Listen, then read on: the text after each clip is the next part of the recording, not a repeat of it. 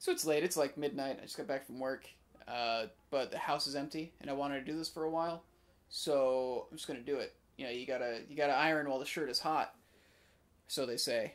I wanted to talk about something that I feel like is fairly universal. I think everybody can relate to it on some level. I think it's just kind of a part of being human, at least especially in this generation. I know it mostly in the context of somebody who is a filmmaker, just because that's what I do. So I guess I'm going to approach it from that lens. But I feel like even if you don't work in some kind of art or entertainment field, you might get this. And it's about criticism, and it's about self-awareness and self-consciousness. Sort of criticism in the way it affects you and others. I went to this film festival last week. It was a low-budget film festival. It wasn't like everything was stellar. And so there were a couple that were really good. There were some that were like, okay, where it's like, these guys are talented, but they're held back by their equipment and that sort of thing. Some of them were just bad. It's just what happens. There was one in particular that was just very, very bad. Like, it was just kind of a thing where it was like, why did you even make this? They had a fairly nice camera. That was pretty much what you can say about it. And it was a really cliched string of events with no justification for, like, any of it. It was basically just a chase scene and a guy dying, and it just randomly pulled cancer out of nowhere. It was what we kind of make fun of as, you know, a movie that somebody would make in high school, or like a bad film school student's film, you know, first film sort of thing. And they were doing the Q&A afterwards, like they usually do with festivals. They were doing a Q&A, and one of the ladies, bless her soul, I don't think she meant it to come off this harsh, but she asked him, she was like, why did this happen? Like why did he do this? There's no motivation for it. And the director, who was like a guy, he was pushing 40, he was an older guy, was just like, oh, well, because of this. And it's like, and she was like, okay, but that doesn't really explain, like, why this happened. And he basically just kind of, like, defended it and pushed it. And then there was a lot of talk that was very, like, well, you see, we were doing this, we were really inspired by this, we had this great vision for this. And I'm like, none of that came through. I don't think any of that's actually there. And I kind of feel like you just want to be treated that way. I always get annoyed with people like this. The whole thing where it's like, he's just not self-aware of his work. He can't see the flaws in his work. And these people like this frustrate me. I've known some, like, closely, and it's just, I don't know how to talk to them sometimes, because it's like, I don't understand this aversion to growth. To me, that's what it feels like. It feels like nobody can criticize something you've done. You can never look at something you've done and see anything wrong with it, because you just can't take that. And it's like, okay, but how are you ever going to get better? How are you ever going to improve? And I just kept thinking about how, you know, I just made a film, and it was my first time, like, actually doing, like, a project of that size, and I feel like it came out fairly well, but I still have a hard time watching it. I pick apart all these things that are wrong with it, and I'm like, yeah, the shot didn't quite come out the way it was supposed to. I didn't push for the right performance, or I should have written this differently. I'm that way with pretty much every film I've worked on. Even Shabbat Dinner, which has been watched a lot. I think over 100,000 times. I don't remember the number. It's on YouTube, and it blew up. It did a bunch of festivals. It got all this praise. And, like, I still watch it, and there's this one line in particular. I actually hate lacrosse. That drives me insane every time I say it, because I'm just like, why did I not say that differently? I missed, like, a great opportunity to have done my job and done this well. It is so hard for me to be happy with anything I've done. Like, most of the videos I've put up on this channel, I'm not really happy with. I'll probably hate this. I'll probably be like, oh man, you should have lit this vlog where you sat on your bed differently. And so it just baffles me to see people who are just completely deaf to criticism. I understand the whole thing with people making terrible comments that aren't helpful at all, that are just mean. You know, you put a lot of work into a video and somebody just says, you're gay, in a comment. And it's like, of course, that's not something you should pay attention to. But I feel like, personally, that you have to have some kind of self-awareness. And I feel like it's not just with film or even just with any kind of job in the arts or entertainment industry. I feel like in life, you have to be. There are people who I was friends with who I just couldn't be friends with anymore because they were like this with their everyday lives. And I just didn't know what to do about it. There are people who I couldn't talk to about issues because they would either just shut down, they would go into denial, they just were incapable of processing the whole maybe I should grow as a person thing. And I think that this whole thing, this inability to handle criticism, comes out of a self-consciousness. I think it comes out of a fear that you are not good, that you are not what you want to be. I think that self-consciousness, being conscious of self, is like you're thinking about yourself. And I don't mean it's like a selfish thing. It can be. It can definitely be a selfish thing. But I think it means that you're really sensitive to the way that people are perceiving you. And it's less about how they're actually doing it, and it's more about how you want to be seen. When you're self-conscious, it's like, man, I really wish I was this. And it makes you really nervous that you're not. And so then a couple things can happen. You can either be really insecure about it and just hate yourself over it, over the shortcomings that you think you have, or you can go the denial route. It says that you are the thing you want to be. There's no way you're not the thing you want to be. You don't have to grow as a person to get to the point where you want to be. You're there. And it's about people knowing that you're there and kind of saving your ego, I think. I think that's the more negative version. Well, hating yourself is pretty negative too. I think the saddest thing about all of that is that I think if you were open and honest about yourself and your shortcomings, I think you would find out that you're not falling as short as you think you are. And there are people who will build you up and help you grow. You know, I feel like that's something that friends want to do.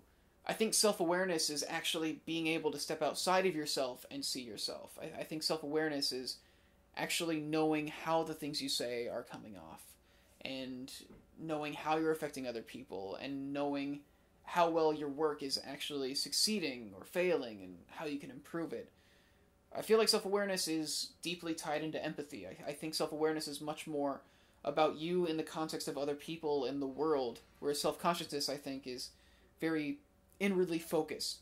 And maybe I'm not using the words correctly, but it's the only way I can think of to describe like these two different mindsets. And so I think ultimately what the self-consciousness comes down to, at least in this case, is I think it's this worry that you're going to be bad. And that's not okay, that you can't be bad. You can't make bad stuff. You've got to be a good filmmaker. You've got to succeed. And I thought about it, and I do it too. I do it in a lot of ways. I do it with my film career. I get incredibly self-conscious about it. There are movies and stuff that I've worked on that I have kept secret and I don't tell anybody about. I'm always nervous for anybody to watch anything that I do. I sabotage myself in auditions a lot because I'm worried that I'm just not cut out for it, and so I make myself not cut out for it, so that way I was right. I think it's me knowing what I want to be and being afraid that I'm not it. I do it as a person, too. I've been told many times recently, actually, by a couple different people, that I have very one-sided relationships. Both friendships, dating, like, whatever. I tend to not really talk about what I want. I think that it comes out of a self-conscious place. I think it comes out of, like, I don't want people to know what I want, because then, you know, they won't be able to say that I don't deserve it, because I'm afraid that I don't deserve it.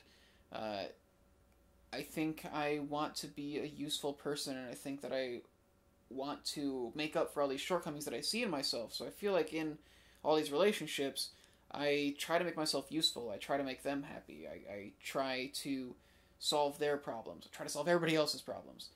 And I guess what I'm finding is that people who actually care about you don't like that. They actually want to know the things that you want. And so I wasn't self-aware enough to realize that me acting that way was making people feel shut out. It was making them feel like I didn't value them, or it was making them feel like they weren't useful to me, like there was no way that they could help me with anything. And which is not how I wanted it to come off, but it's how it did. I feel like self-awareness is the cure to self-consciousness because I think it lets us realize when we're holding ourselves back over stupid things, and it tells us to just do it anyway. Like with Gareth, like with pretty much everything that I've accomplished, even with Shabbat dinner, I was so incredibly nervous, and I almost did an audition. I just felt like there was no way it would work. It was such a huge thing to me. But I forced myself to do it because I knew that it was something I needed to do. And it wound up kind of being a catalyst for a lot of things in my life. With Gareth, I was insanely worried about it, but I knew that this was a chance to do something, and so I made myself do it. And it wound up being okay. But ultimately, what my thinking kind of circled back around to after the film festival was that there was this project I had worked on years ago. It was technically the first thing I actually wrote and directed. It was years before Gareth. It was the first episode of what was going to be this 10-episode web series. And I was really excited for it. I got a bunch of people to help me out, a bunch of actors that I am still mostly friends with and who I respect greatly, a couple of filmmakers who volunteered their time to shoot it for me, and I got to shoot it in this fantastic studio that one of my teachers let me use free of charge just to make something. And it was this awesome opportunity, and I made it, and it just did not come out well.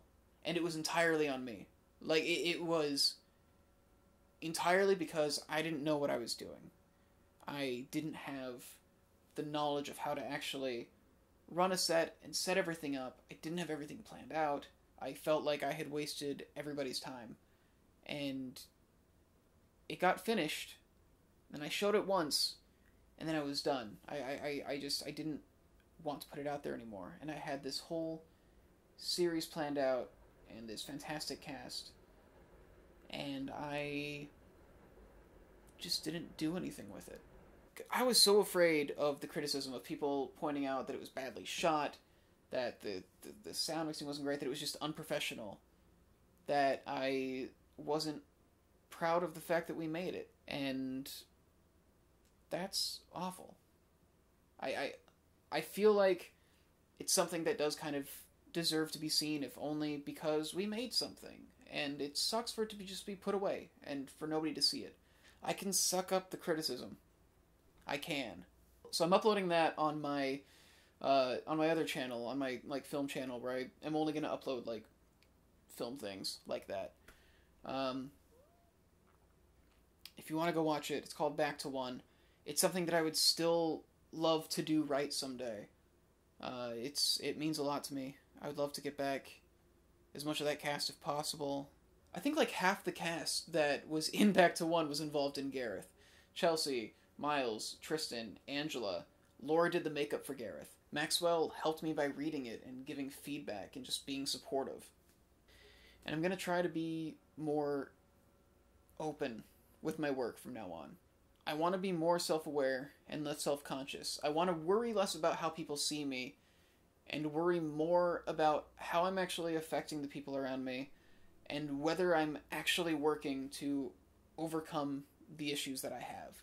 Because I do have issues. We all have issues that we need to work on, and I don't want to stagnate. I can always be working on something, and I want to always be improving. And a big part of that is going to be in the way I handle my criticism as well. I have been so incredibly critical of so many things just because of how critical I am of myself, and I want to be happier. I want to be able to just enjoy things despite their flaws. I want to stop trying to compensate for the fact that I don't think I'm a good enough filmmaker. So you know what? It is so stupid of me to be worried about being bad. Who am I to be above being bad? To be above making something bad? I made Cyberpunch. Like, Cyberpunch is there. Cyberpunch is horrible. And I'm alive. I think we would be much happier people if we weren't so afraid of making something that's maybe not up to our expectations.